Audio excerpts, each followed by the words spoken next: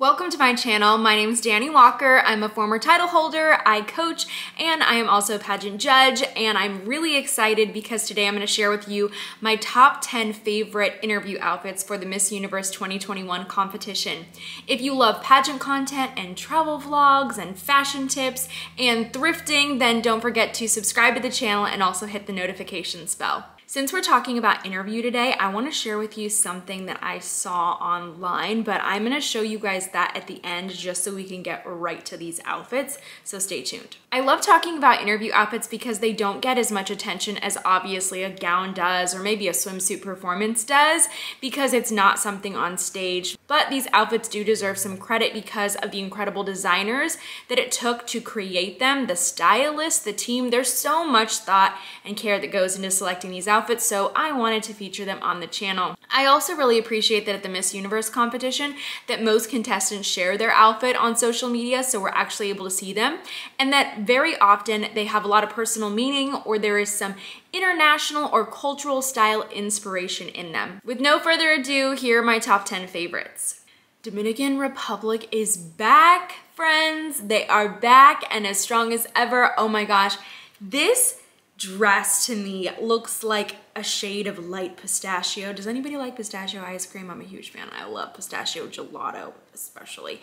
But this dress, oh my gosh, I just love bows too. The fit of it is perfect. I love that it's interesting. I really like that they put the necklace. I thought it was a great addition. Normally I don't love necklaces, but they did have a small earring paired with it, so it was a nice balance. The shoe is beautiful. I like the simple shoe for this too, the nice closed toe heel, because there is a lot going on and your attention is gonna go to that waist point, that focal point. So you don't need that much extra, especially for an interview. If you were going out on an appearance, you know, yeah, have at it. Just be overstyled. But for here, this is just a beautiful interview look. And the hair, the side swept hair with the loose waves, it's almost vintage. Which also reminds me of the necklace. A lot of vintage styles incorporated necklaces. Women really used to rock the necklace back in the day. I cannot even see the entire outfit that the Bahamas is wearing, but I love it. I love the color. I love that it's monochromatic. I love that for the fall, she wore a turtleneck under what I would say is a power suit. And this color, once again, this color on her really suits her. It really pops, it stands out. It's not a color that many contestants will wear, especially in an interview setting, but that's why I like it. I like it because it's unique. Even the simple earrings that we're seeing here, I think are perfect. And it just really brings all the attention to her face because I think that the makeup is beautiful here. It's soft, it looks natural. She has a small earring that's not attracting too much attention. This look, it does it for me. USA is wearing a beautiful blue dress that I think complements her perfectly. I'm a really big fan of asymmetrical necklines and this dress has it. Also, there's a lot of structure going on in the hips, so it does something to create more of an interesting silhouette than just a plain interview dress, and I really like that. This dress I know was created by Giovanni, which is a new sponsor of Miss USA, so I was excited to see her in this.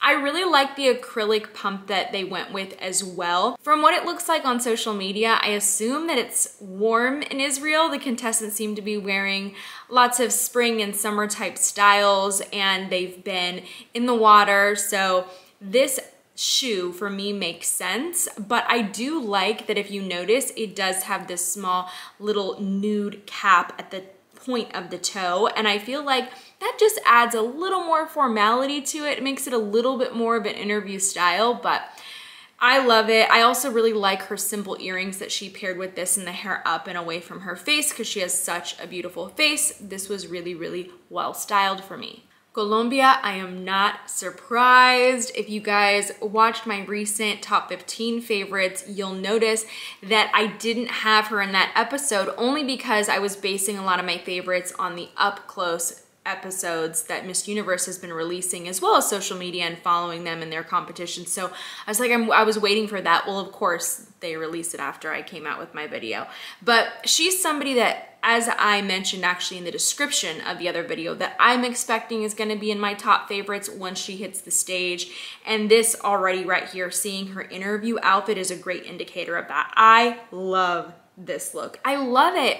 It's fun, it's fresh. We're seeing that little cutout. There's a beautiful Giovanni gown that I really love. It's in this chartreuse type shade, and it has a rhinestoned bust, and then underneath there's a cutout very similar to this. One of my favorites, beautiful chiffon gown. Anyways, I love this. I like the short sleeve jacket that is paired over it to, you know, cover the shoulders, make it a little bit more professional.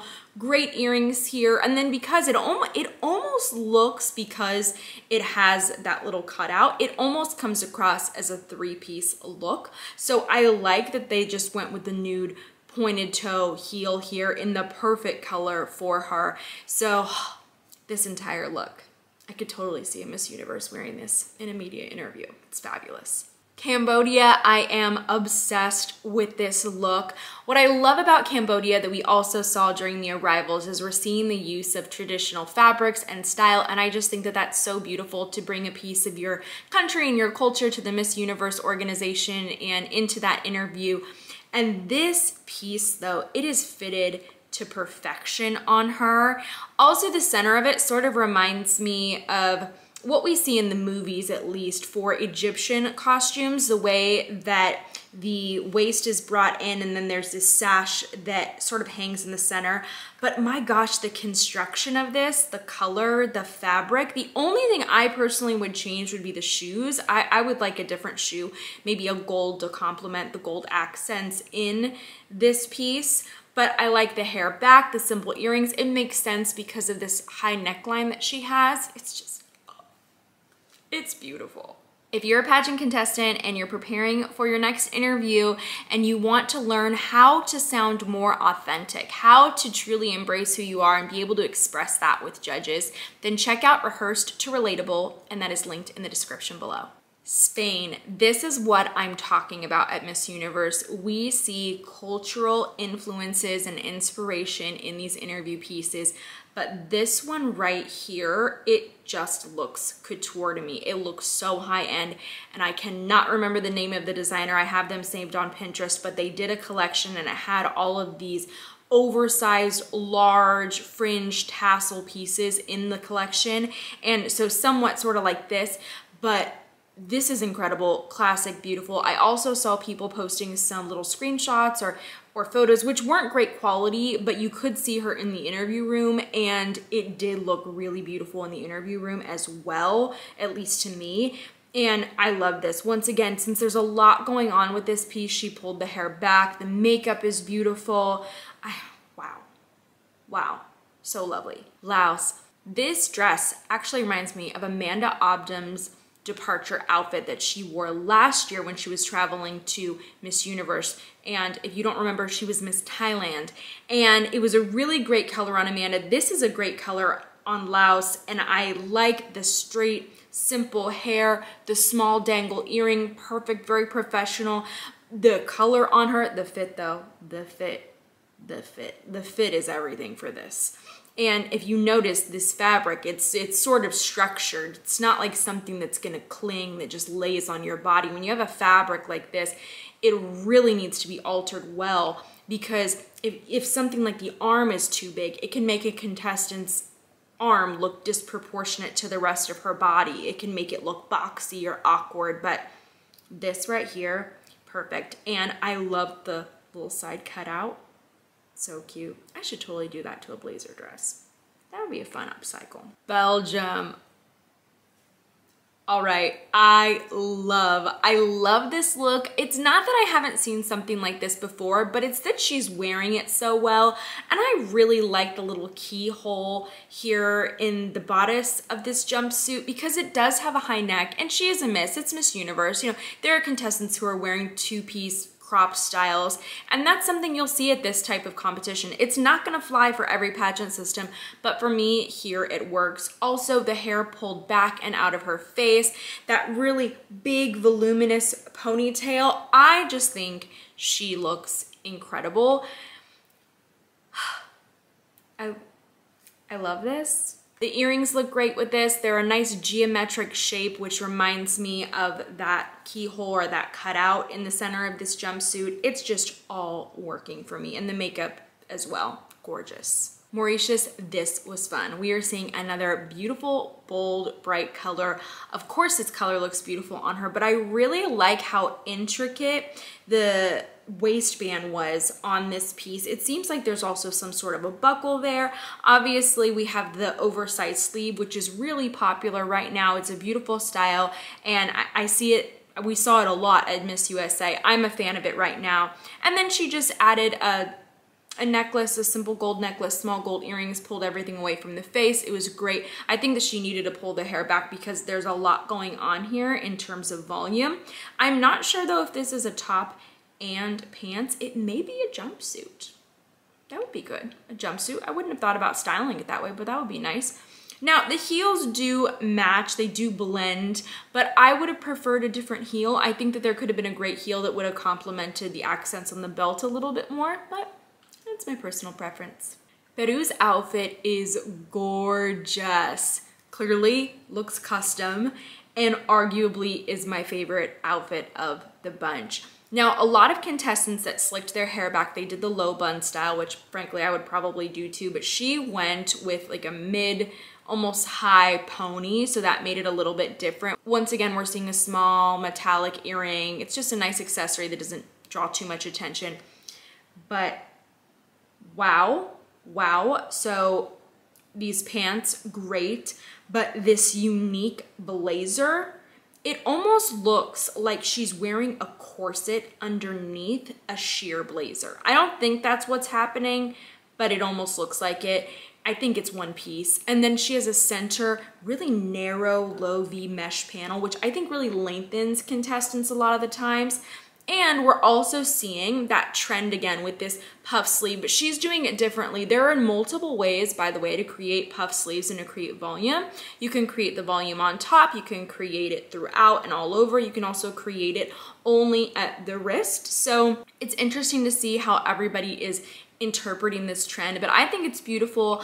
Also, it adds a lot of frame and structure to your body. So if you're somebody who is petite and you want to take up more space, this is something that can create a great optical illusion. Of course, just seeing this in white is beautiful. It's classic, it's elegant, it's everything.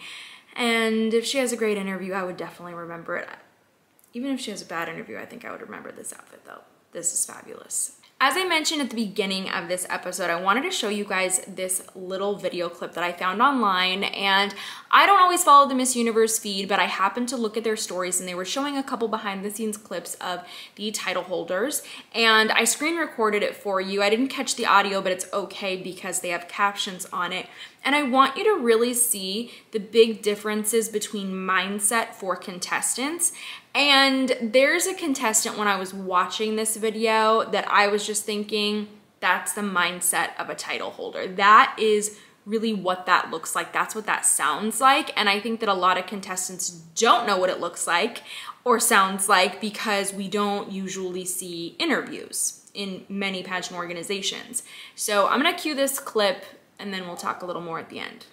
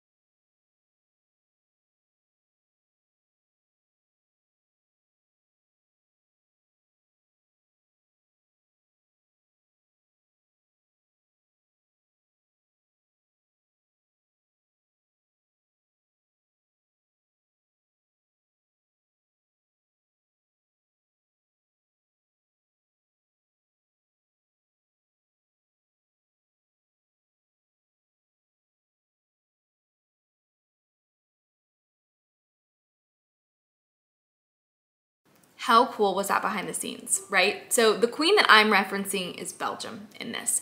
I don't know if you guys are feeling that too, but personally for me, Belgium and her approach to this, it just sounded so confident. It sounded so confidently beautiful. So she's been in my favorites, but this made me feel even better about her chances going into the preliminary competition. Even though I only mentioned 10 interview outfits in this episode, there were a lot others that I love that I thought were super cute, that were great examples of fabulous interview wardrobes. So I'm gonna do a quick list of those to acknowledge these contestants. And if you want to, you can go check them out yourself. The Miss Universe organization this year finally has been linking their Instagram accounts, so you can see these. I loved Aruba, Australia, Brazil, Chile, Costa Rica, Curacao, Czech Republic, Ghana, Great Britain, Haiti, Israel, Jamaica, Japan, Malta, Mexico, Nigeria, Puerto Rico, Singapore, South Africa, Thailand, Ukraine, Venezuela, and Vietnam. Those are some of my other faves that I didn't have all the time to talk about today, but I hope you go check them out. Let me know who your favorite is for your interview styles and also for the overall competition. Thank you for tuning into this episode. If you want to see more, don't forget to check out the playlist for Miss Universe content. And also don't forget to subscribe and share this episode with your friends. Thank you for tuning in, and I'll see you next time.